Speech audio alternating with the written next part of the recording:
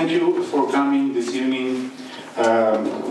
My history is more complicated than Father told before. I also graduated from the University of Trade and Economics before the Ukrainian Catholic University. Yes, and I have education in chemistry and all this stuff. Oh, so good. Like my yeah. My first background was like technician in English. Yeah. So I also ask you to be patient to the mistakes because English is not my native language, but I will try to improve it also. So today's talk is I will talk a lot about very abstract things, about maybe historical facts and some canons and some territorial discussions, disputes. But I think we always must remember that this ecclesiastical geopolitics always has two levels. It has the upper level of hierarchs, of all these patriarchates, metropolitans, and it has also this low level. And I think that the major consequences of this autocephaly will be on that lower level, on the level of ordinary people. I want to start my presentation with one story. Maybe you heard about that, but I will recall it again. Maybe you know that about 1 year ago, one horrible event happened in Zaporizhia when one man decided to commit a suicide. And he jumped out from the window, and there was a family walking around on the ground. And when that man jumped out from the window, he fell down and he killed a little baby. You can understand the feelings of that family. And when they arranged all the things that were needed for the burial services, they went to the church, to the nearest church, and they asked the priest to conduct the burial services. And when that priest heard that this child was baptized in Kievan Patriarchate, he denied to conduct the burial services for him. We can only imagine the feelings of that family, that they didn't know nothing, I think, about the history, about the canons, about the patriarchates, about all this stuff, but they had this horrible experience in their life. So when we are speaking about the history, as I said before, about the history, about the canons, about all these canonical territories, about all these disputes and these discussions, we must always remember that this division in Orthodox Church in Ukraine was not only between the hierarchs, it was between the ordinary people, sometimes between relatives. My wife is from the region Khmelnytska Oblast, and her family was divided to Moscow Patriarchate part and to Kievan Patriarchate part. And they also had such experiences, maybe not so awful and so horrible like that one in Zaporizhia, but there were thousands of such events like in Zaporizhia. And but my talk, I will start a little bit with history because it is very important. Not only because I'm a historian now, but because also all these discussions they have roots in history. And I will start with the very early history. Because since the introduction of Christianity in Rus, the Kievan Metropolitanate was the integral part of the Patriarchate of Constantinople and covered all the territories that were under the political suzerainty of the Grand Princes of Kiev. You can see that this territory included not only what today is Ukraine, but also the whole Belarus, Russia, the part of today's Lithuania, and the part of European part of Russia, today's Russia. So substantial changes in the ecclesiastical structure took place with the gradual disintegration of the Kievan state into separate principalities and with the bitter struggle for the Kievan heritage. Among the many successors of Ruric dynasty, In addition, after the Mongol conquest, the rulers of the neighboring states were also involved in this struggle. The first unsuccessful attempt to divide the united metropolitanate was made by Vladimir Suzdal Prince Andrei Bogolyubsky, who wanted to receive from Constantinople a separate metropolitan for his possessions on the northern eastern outskirts of Rus.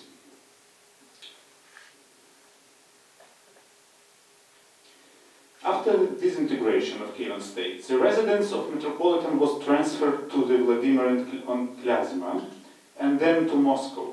In western parts of the former Kievan state, which had found themselves under the Polish and Lithuanian suzerainty, you can see here this map, there also were attempts to create separate Galician and Lithuanian Ruthenian metropolitanate.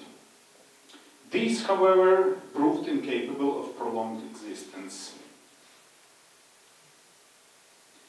But the final division of the ancient Kievan metropolitanate took place after the secular authorities in Moscow refused to recognize the decrees of the Florentine Council in 1439, which had restored the unity of Eastern and Western Christianity and removed Metropolitan Isidore, who was favorable to the union at the Kievan metropolitan. In 1448, the Moscow Church unilaterally proclaimed its Autocephaly, independence from Constantinople, and in 1589, taking advantage of the decline of Greek Orthodoxy under the Turkish rule, gained the status of Patriarchate, which further strengthened the imperial ambitions of the Moscow rulers and their claims for the leading role of the Third Rome in universal Christianity. The Kievan metropolitanate, however, continued to remain under the canonical superiority of Constantinople and covered the lands under the authority of Polish crown and Grand Duchy of Lithuania and subsequently of the United Commonwealths.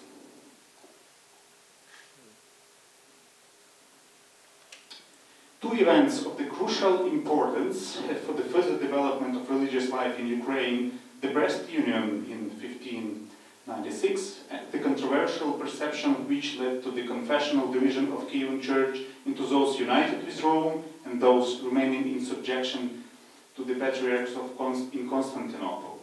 The other event was the Cossack rebellion under the leadership of Bogdan Khmelnytsky and the subsequent wars, which eventually ended with a new territorial division of the Ukrainian lands among Poland, Muscovy, and the Ottoman Empire in the second half of the 17th century.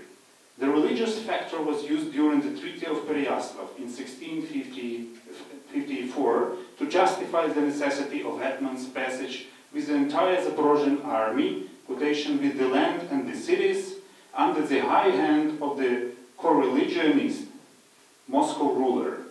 Moreover, the Tsarist government immediately tried not only to subordinate the Ukrainian lands politically, but also to extend their ecclesiastical jurisdiction over them. Notwithstanding all these, the hierarchy and clergy of the Kievan metropolitanate were determined to defend their autonomy under the slogan of preserving all rights and privileges.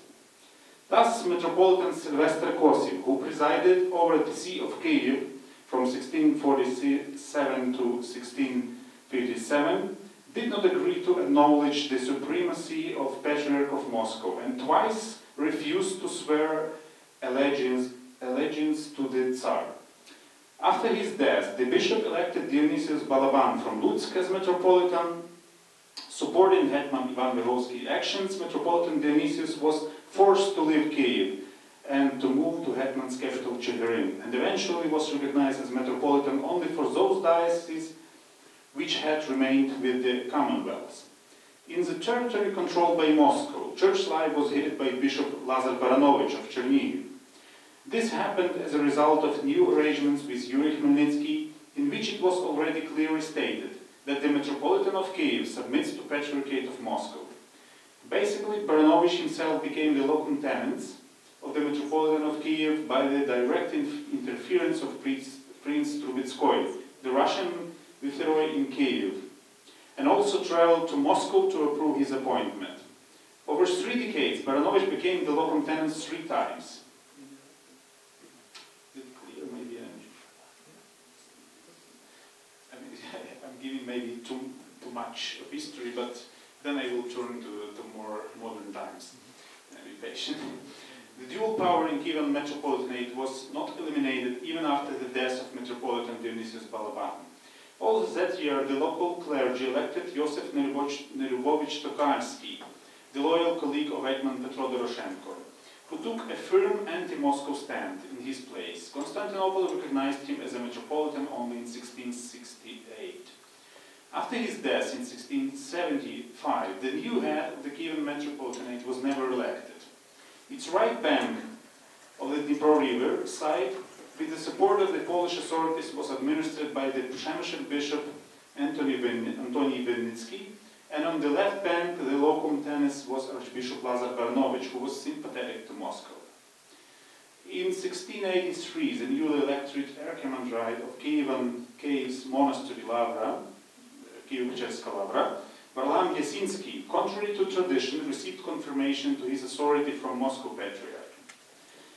A year later, in 1684, the candidate for a metropolitan throne was found. The former bishop of Lutsk and Ostrov, Gideon Sviatoslav Chetvertinsky, who satisfied both Moscow and new hetman Ivan Samuilovich. This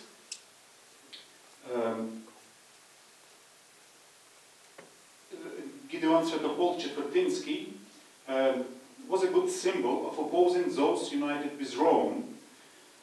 For Moscow it was a very good candidate. So officially Gideon became a metropolitan in 1685.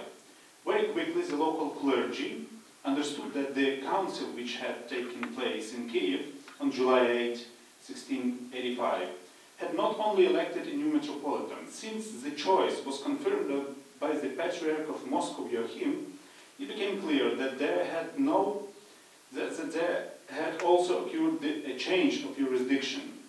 The clergy of Metropolitanate generally did not want to be subordinated to Moscow. However, their dissatisfaction and protest did not yield any practical result. The newly elected Metropolitan Gideon, for the first time in history of the Kievan See, departed for Moscow, where on November 8, 1685, he officially recognized the supremacy of Moscow Patriarch. In 1688, the title Metropolitans of Kiev, Halych and all Rus was changed to Metropolitan of Kiev, Halych and all of Little Russia. And from 1767, his title was further narrowed down to the Metropolitan of Kiev and Halych. With Constantinople, the case was settled in May 1686.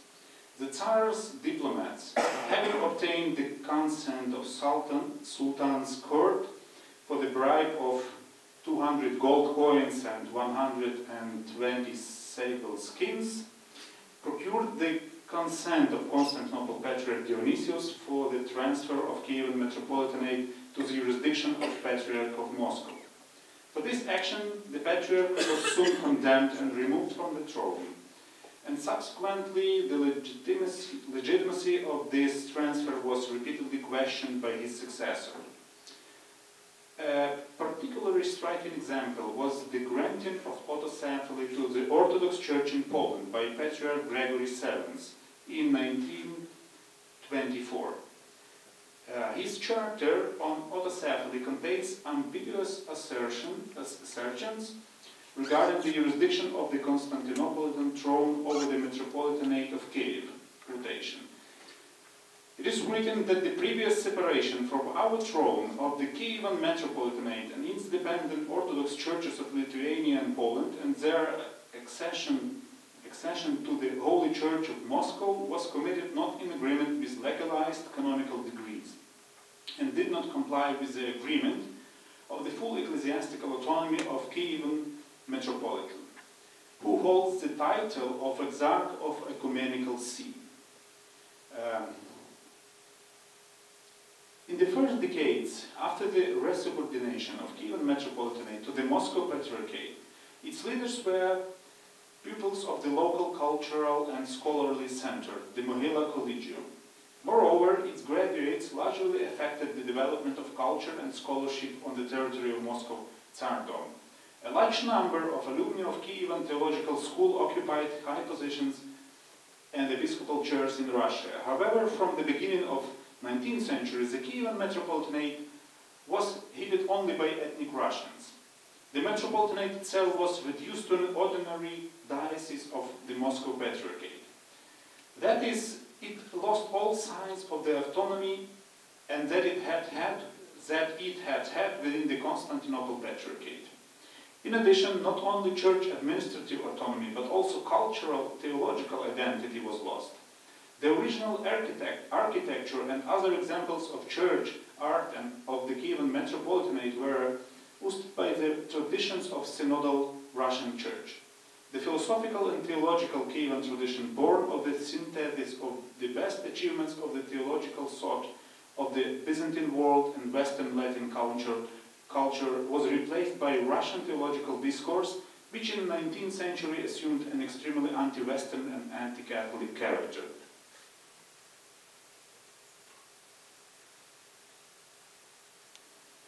And now, a few facts about the more closer to us, to our time history. So the first wave of struggle for Ukrainian autocephaly begins with the Ukrainian National Revolution in 1917.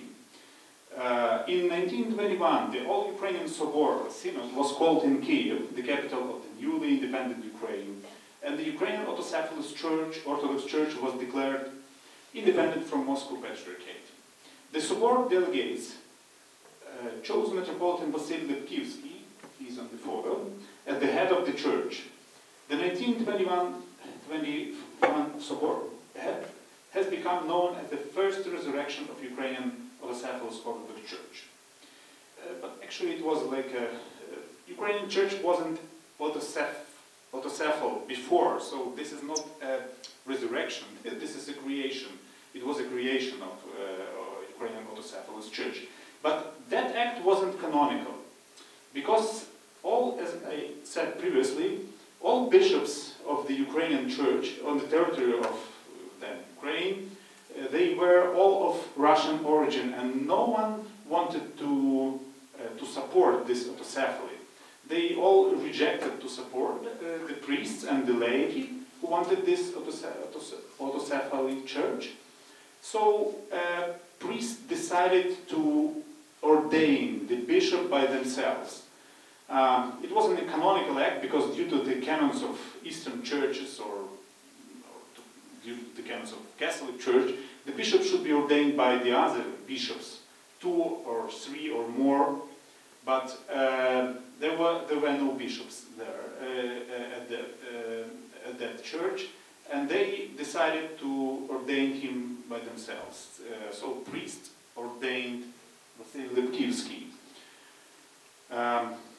This church wasn't recognized by other churches of Orthodox world, and mostly all hierarchs of this church were killed in 30s by the Soviet authorities. Only one bishop survived in the United States, Bishop Teodorovich. I'm speaking about this first wave of autocephaly. Then during the World War II,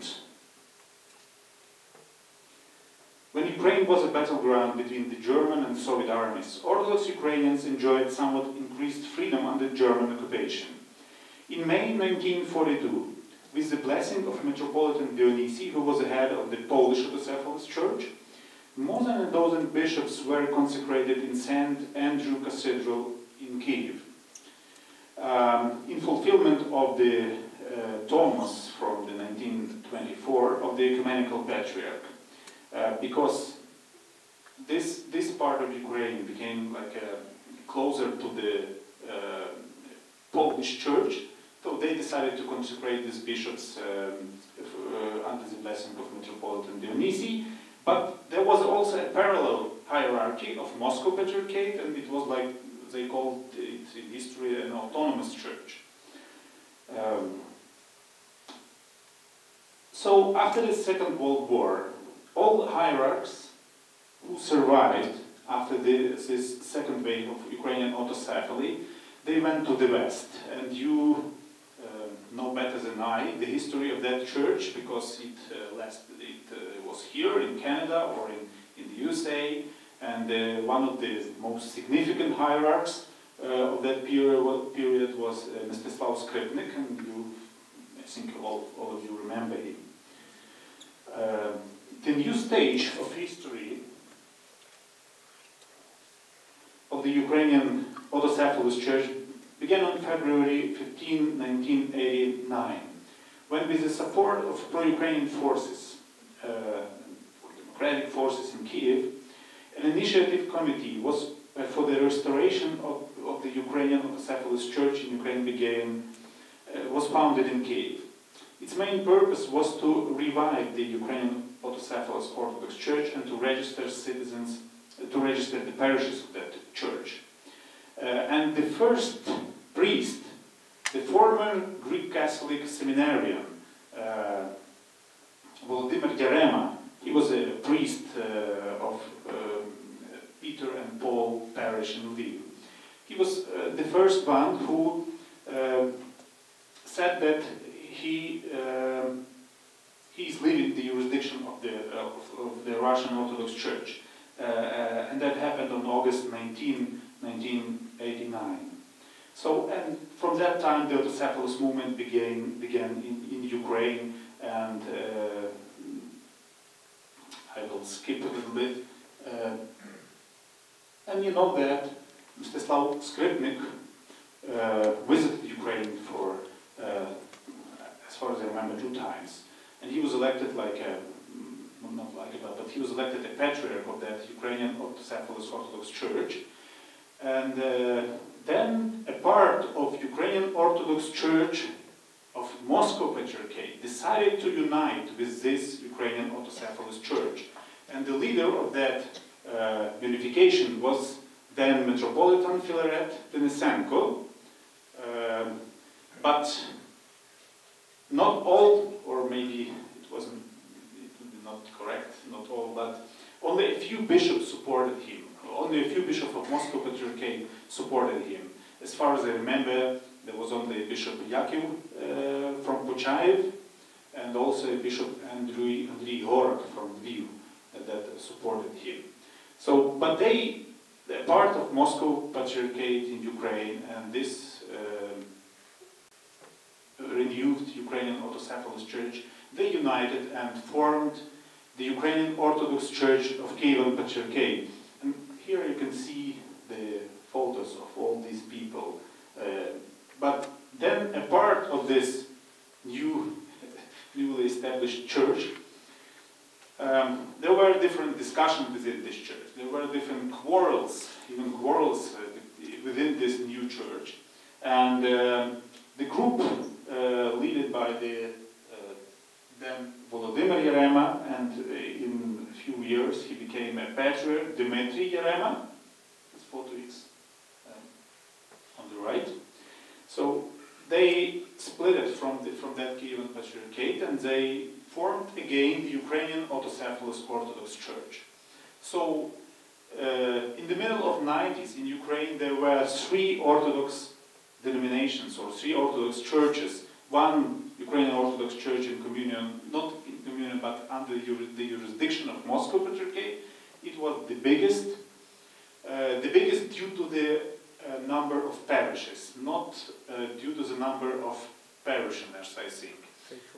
Faithful, yeah, faithful. So the second one was the Ukrainian Orthodox Church of Kievan Patriarchate, and the third one, the Ukrainian Orthodox Autocephalous Church. And starting from the late 90s and in the beginning of the new millennium, some discussions started between different churches. Firstly, among the Ukrainian Orthodox Church of Kievan Patriarchate and Ukrainian Orthodox Autocephalous Church. And they signed a document which was called Symphonitikon. This document was signed in Constantinople, in Istanbul, former Constantinople. And I I think that from that time we can trace the line when the Constantinople decided to step by step to be involved in this process of healing of Ukrainian of the division within the Ukrainian Orthodoxy. The next step was made by the Patriarch of Constantinople in 2008 when he was invited by the then President Viktor Yushchenko to Ukraine. And as far as we know today, that there were serious discussions about the recognition of the Autocephaly of Ukrainian Church. We don't know all the details of that, these discussions, but as far as we know that at that time this Autocephaly became more, became more clear for Ukrainian society, and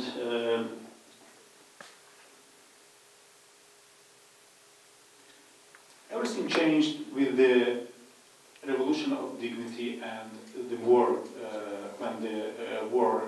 when the Russian aggressions against Ukraine started. Here I put this photo, very famous photo, when 3 bishops of Moscow Patriarchate they remained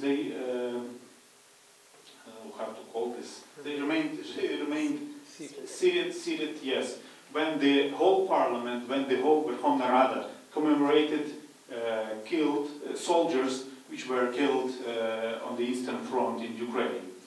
And I can say from my own experience that the feelings of the society changed very rapidly in Ukraine concerning the Moscow Patriarchate.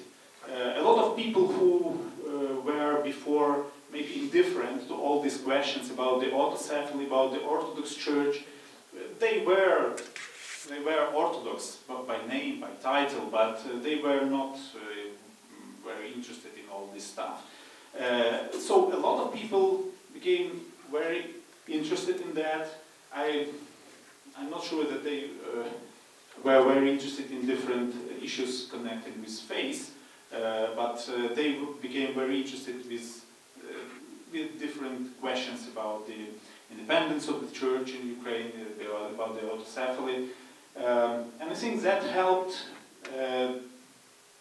the Ukrainian parliament, and that helped also to the President Poroshenko to push this question of Autocephaly in Constantinople, because he had a strong support of the Ukrainian society behind him. It was easier to speak with, I think, with Patriarch and the bishops of Ecumenical Patriarchate on that issue. And also one event happened in between our time and 2014. It was a pan-Orthodox council on Crete. You know that one of the biggest ideas, biggest dreams of Patriarch Bartholomew was to convoke the pan-Orthodox council. It was like a deal of all his life.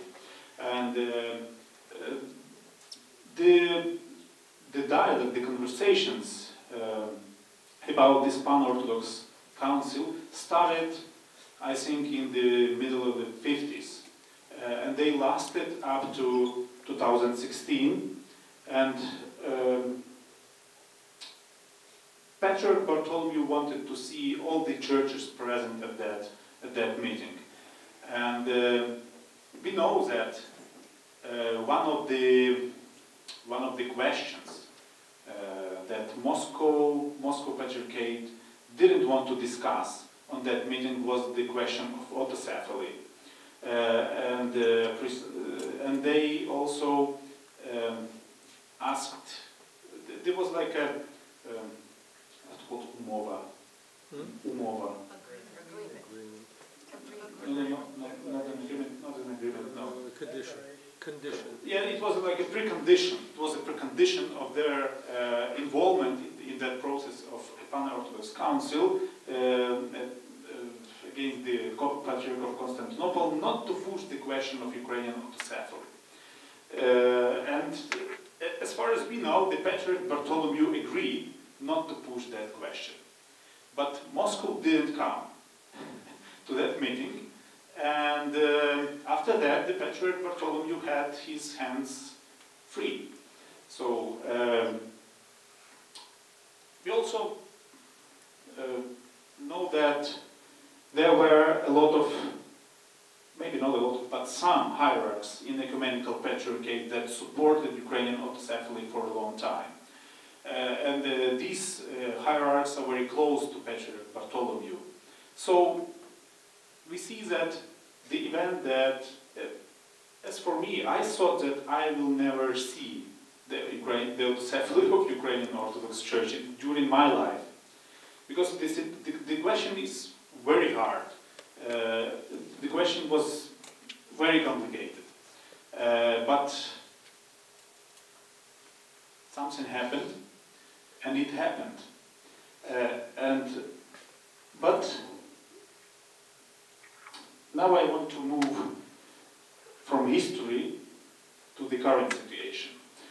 And maybe to share with you, not to state something, but to share with you my opinion about some maybe challenges of this newly proclaimed, newly established autocephaly in Ukraine. Anatolii? Yes. Sorry, just for us, for those of us who are a little less educated, autocephaly, can you define that term? What does it mean? Yeah, you know, the Catholic Church, maybe for the Catholics it's very hard to grasp what does it mean. But the Catholic Church exists like one body with autonomous entities. Like our church is an autonomous church within the Catholic Church. The Orthodoxy exists like, they don't like to use that phrase, but they really exist like a federation of independent churches. So they don't want to hear that, but they really exist like a federation, and this Pan-Orthodox Council showed us that they are not able at the current period to act like one unified body, because not all churches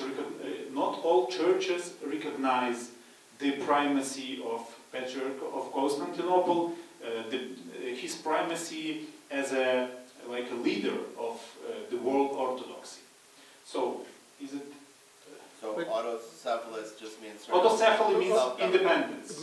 Independence, yes. Autocephalos means that they have self-heading. They have their own head. The Orthodox also have some autonomous churches that aren't considered completely autocephalous. For instance, the church in Japan is an autonomous church under the Moscow Patriarchate. Yes. It has certain autonomy, yes, but it is not autocephalous. Yeah. Would an equivalent be sui juris? No, autonomos actually means, sui juris is the Latin term for autonomos. Okay. It literally means the same thing. Auto, nomos, sui juris, self-governing. Whereas this is more than just self-governing. This means that they are completely independent and have their own head, the head of their church.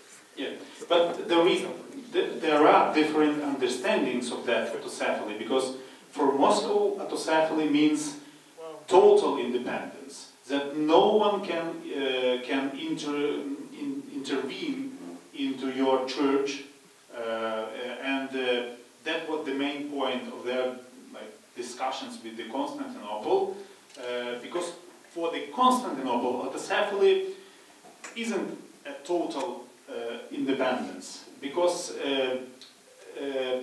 patriarchs of Constantinople, they see themselves as like a primus inter pares, and they first among equals. Yes, first among equals. Yes, and they see themselves like the last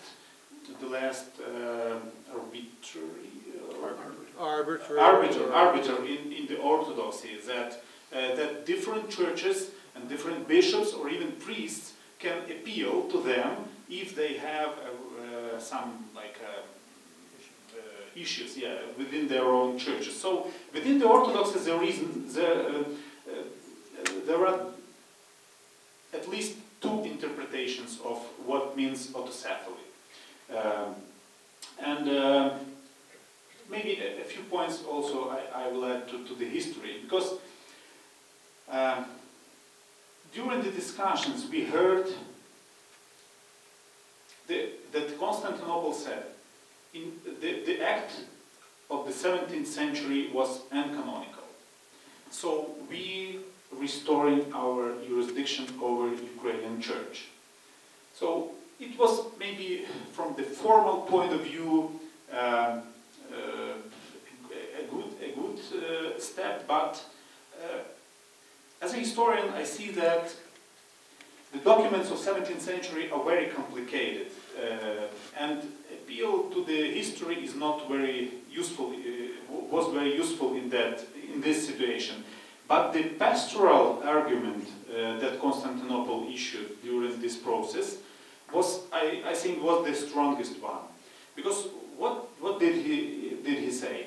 He said that during the 30 years there was a division in Ukrainian Orthodoxy, and Moscow Patriarchate had 30 years for resolving this question, and they did nothing. So we want all these people, millions of people, to be in communion with the world Orthodoxy, and so we want to help them. So I think that argument was the strongest one, because that argument was about those people that I mentioned at the beginning, in Zaporizhia or in different villages and cities in Ukraine. So, but as I said, I want to share some of my maybe opinions, not statements, about the challenges of Ukrainian autocephaly that we see today in Ukraine. Maybe not here in Canada, but in Ukraine we see also some challenges with this process. And the first one is about the church-state and society relations. We all saw that the government, the president, were very involved in all these processes. And we also see that today the president, I'm not speaking against or for him now, but we see that he is using this question in his electoral campaign. We see the pictures on the streets, I'm receiving them from Ukraine. So, and we see also that this new Orthodox Church is not so strong that it will say something against using them in politics. And Ukraine is multi-religious and multi-confessional state, and I think it will be very dangerous to have one state church now, but we see that there are some tensions for that in Ukraine. And we know also that among the Orthodox hierarchs in Ukraine, this idea is very popular, because a lot of them, they like the picture like they see in Georgia or in Russia, where the Orthodox Church is a privileged one. And when this church is like a state church, we know that they have such feelings, and we know that they are not so strong to stay against that. So, and the third question I put here, not the church-state relations, but also church-state-society relations. Because in Ukraine we always have this triangle. Because I'm speaking as a Greek Catholics, we always saw themselves that we are with the society and a partner with the state. During our history, this modern history, we during the Orange Revolution and during illusion of dignity, we saw that when the government is trying to push some, undemocratic or pro-Russian politics, the society and society wants to struggle against that, the churches were always on the side of the society. And I'm not sure that this Ukrainian Orthodox Church, Autocephaly Church, is aware of that, that tomorrow the president might be other man, or women, or women, yeah. And the politics might change. But they will they support such politics, or they will be on the side of the society with the poor people or with the marginalized? I'm not sure that they see that challenge, even see that challenge within their church.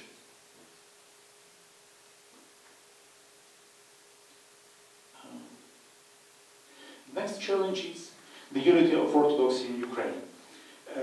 During the last 30 years, there was a division in Ukrainian Orthodoxy.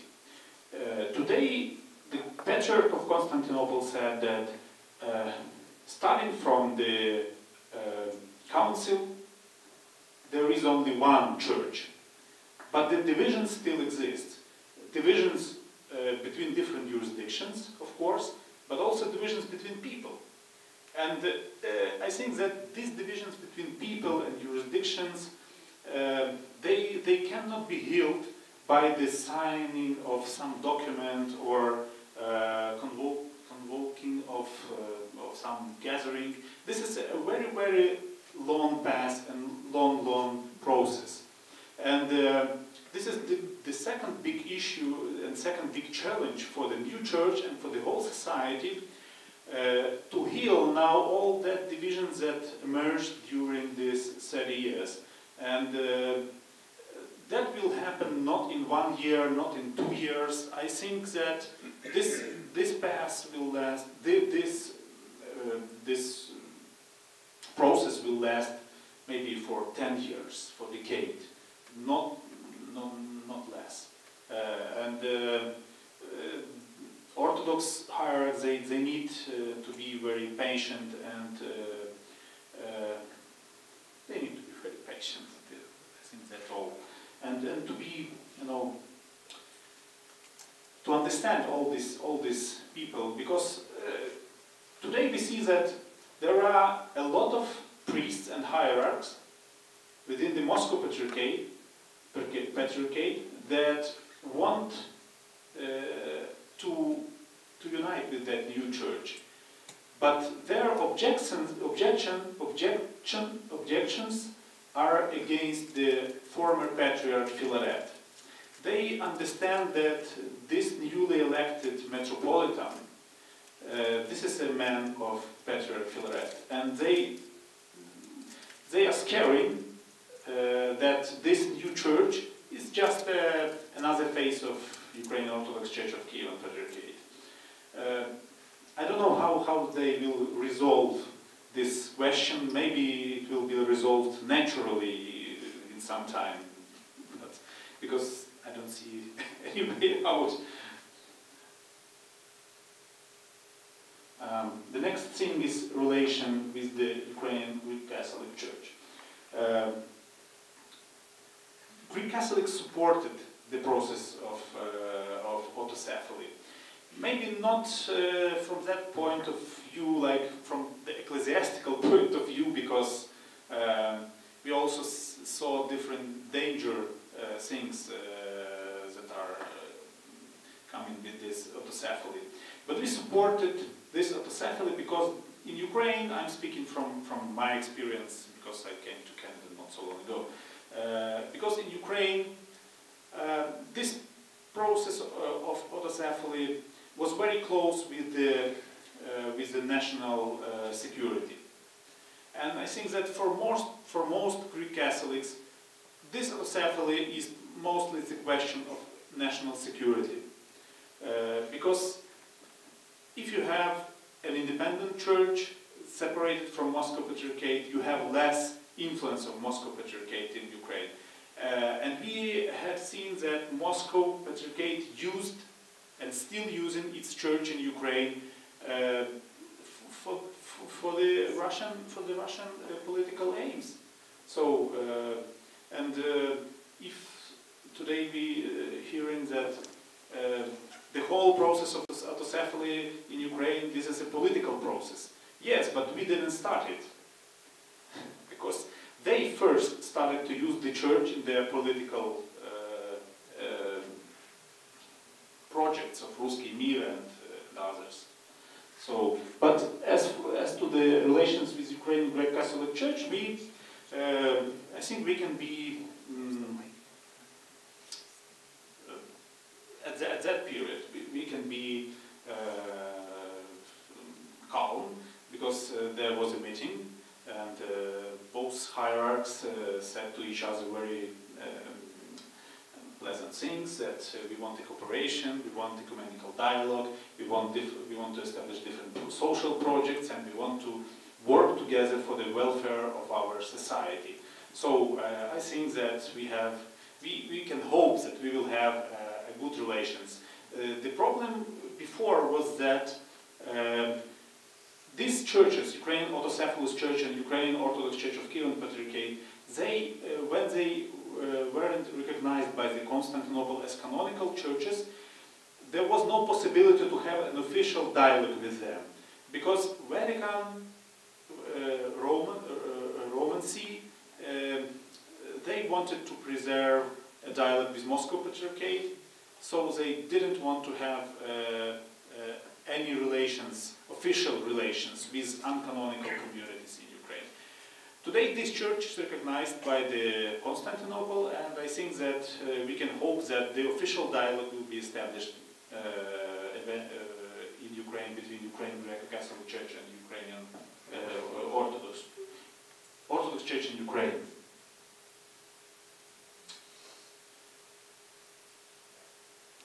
I put this picture, maybe it's very provocative, but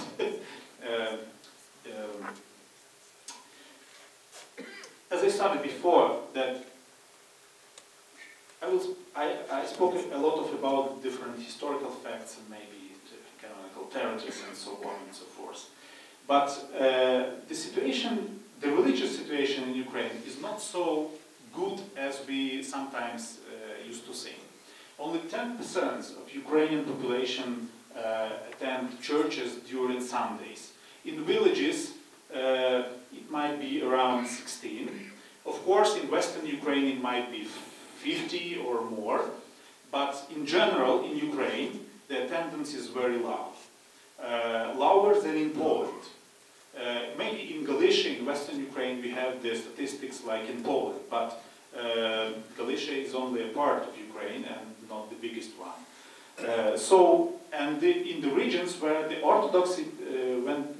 Orthodoxy has their dominant position, the attendance is not high, and I don't think that they will gain some better statistics without reform of their church life. I don't think that guitars will improve that, but it was maybe provocative, just a provocative picture for me. But I think that in a few years, in year and two, we will see that autocephaly was a little step, only a little step for this church, and it will need to make more steps to be a really Christian community in Ukraine, to work with young people and to really to develop Christianity on their parishes, because today's situation is not pleasant. The programs, the catechetical programs on Orthodox parishes are not very well. Let's say that in that way, and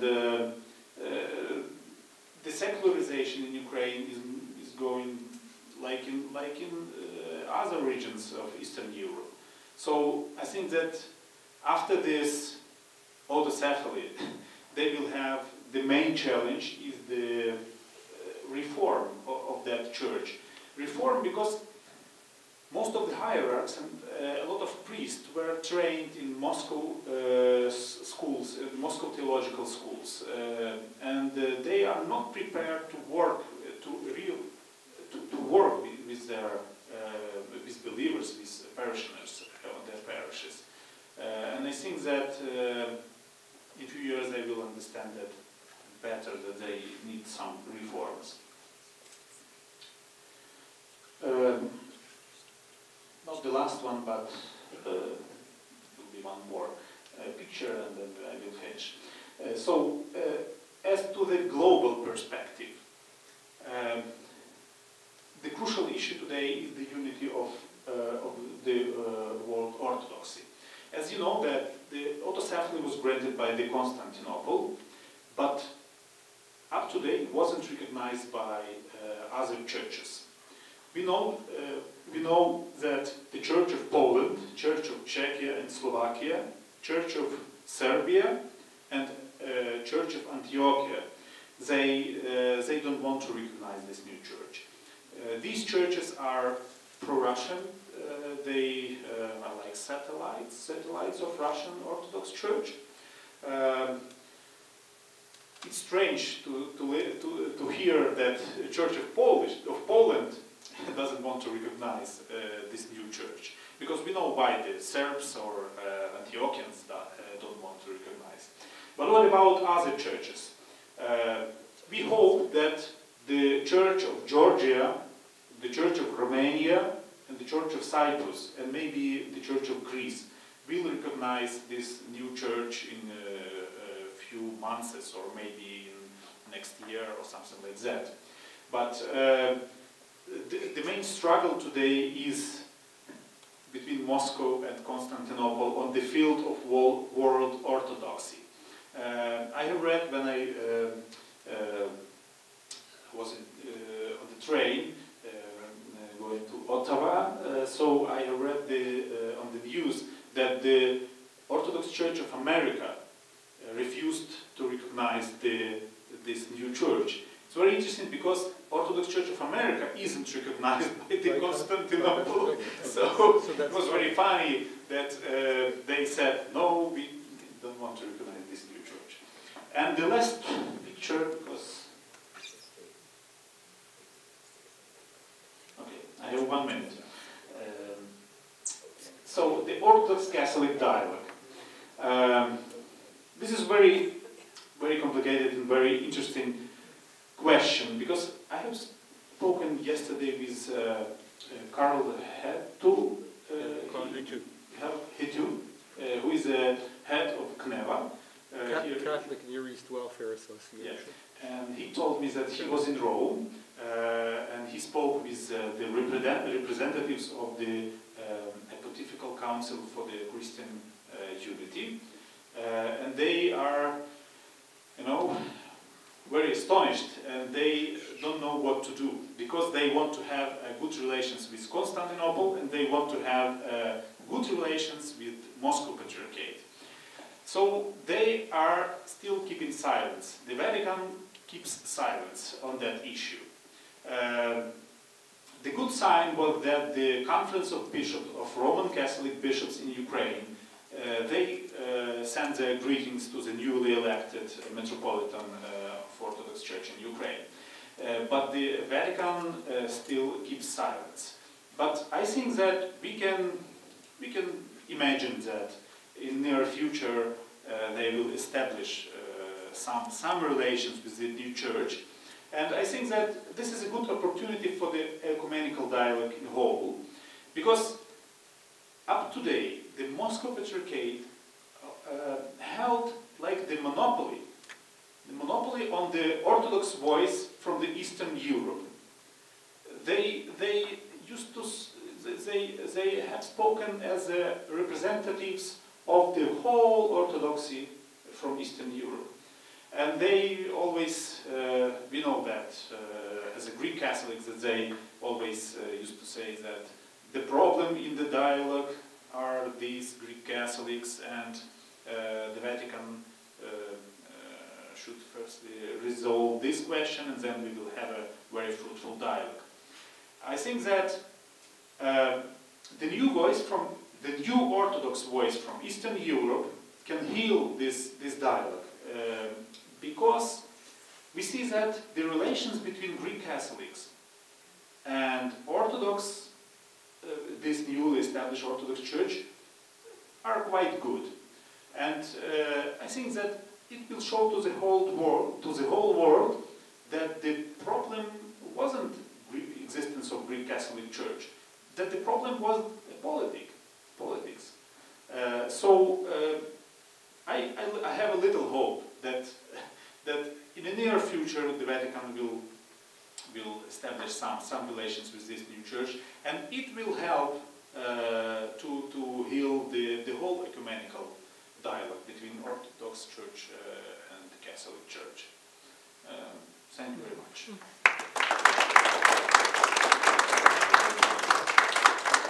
Thank you. I guess I'll call you Professor because he has taught, and so he's Professor.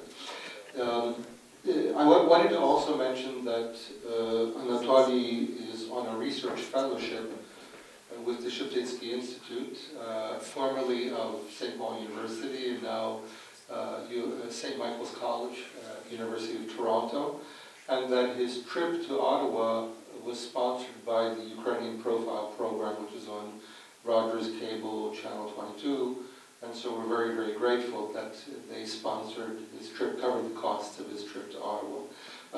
Now, it's a question and answer period. If you have any questions you would like to ask Anatolii, you're certainly welcome to do so. If somebody wants to ask questions in Ukrainian, I can translate, or vice versa. That's kind of like why they asked me to be here, so I can translate.